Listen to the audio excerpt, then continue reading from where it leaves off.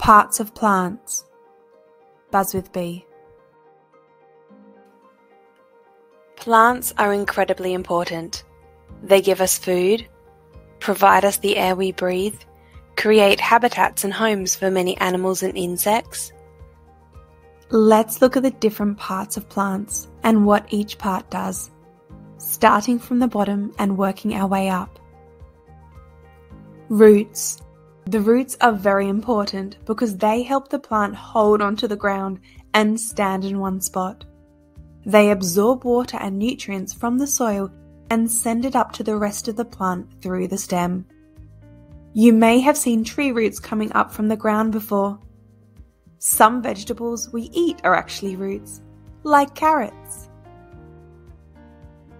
Next, we have the stem.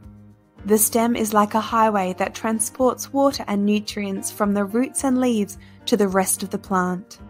It also helps the plant stand up straight and provides support. Leaves. The leaves are where the magic happens.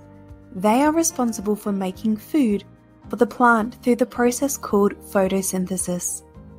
During photosynthesis, the plant takes in sunlight, water, and carbon dioxide from the air and turns it into energy. It also releases oxygen that we breathe. It's like the plant's own little factory. My favorite part now, flowers. Flowers are the reproductive part of a plant, and they produce seeds which can grow into new plants.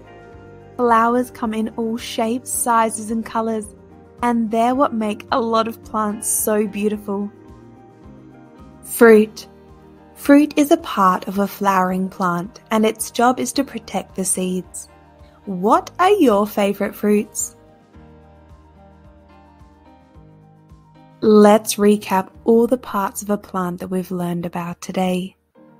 Roots, stem, leaves, flowers, and fruits.